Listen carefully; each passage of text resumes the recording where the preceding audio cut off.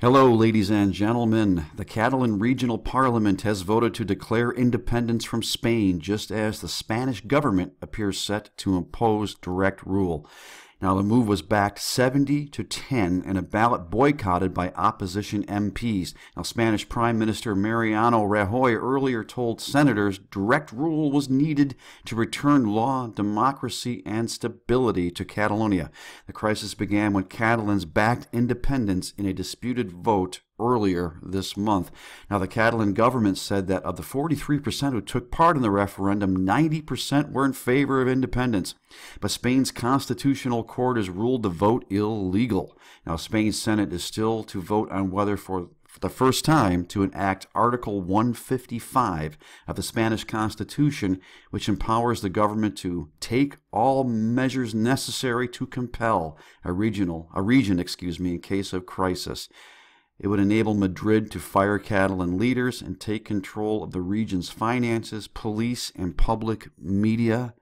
And if they were to enact Article 155, folks, I could picture some manner of, I could picture bloodshed. I could picture some manner of martial law, military rule. Let's hope it doesn't come to that. I am glad that the Catalans have stood up and claimed this freedom from Spain. I mean, I have no problem with Spain, don't get me wrong. I'm just, this nation wanted to be free, and just like America wanted to be free, the colonies wanted to be free from Great Britain hundreds of years ago. Anyway, folks, I don't know if that was a good analogy, but it's all I could come up with. I'll leave you a link to this. This is certainly an interesting story to keep an eye on. And when it comes to links, I'd ask you please to check out the link to my recently released, my latest book. It's called Fortress, A Wayfarer's Story. The Kindle is only $1.99. The Kindle Unlimited program, if you sign up for that, you can read it for free. The paperback is $7.99. Folks, this is fiction that the deep state would not want you reading. Now, a fog of deception has settled over the amber waves of grain. This is gritty, edgy, end times Christian fiction. This is not fluffy. You may be turned off by Christian fiction. This is not fluffy. This is something you need to read. This is so much about what is going on right now, what you see and what you don't see going on. This is definitely, as I said, gritty and edgy.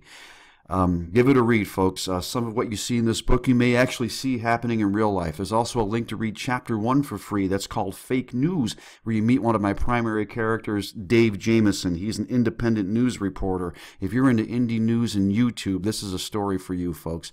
Also, there's a link to some of my music down there as well. Please subscribe to my channel if you haven't done so already. Please give this video a thumbs up. Please share it if you feel so led.